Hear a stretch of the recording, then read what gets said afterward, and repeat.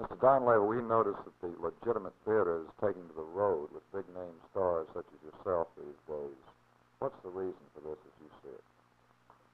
Well, I don't believe there's any particular reason for it. It's just that people seem to have an interest in doing it, and people, so far as we've gone, seem to have an interest in coming to a live theater. And it's a lot of fun. It's much different, of course, than making a motion picture or television.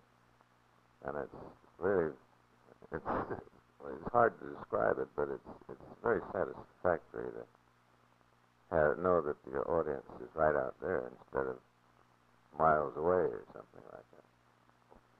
Sir, in recent years also, there's been a lot of talk of pinkos and communists in the movie world, particularly in the writing fraternity and the acting fraternity. Do you think that situation has been cleared up by Hollywood itself? Well, it's a very ticklish thing to talk about. I do believe that there are communists in this country, and I don't think there are any more in my business than in any other business.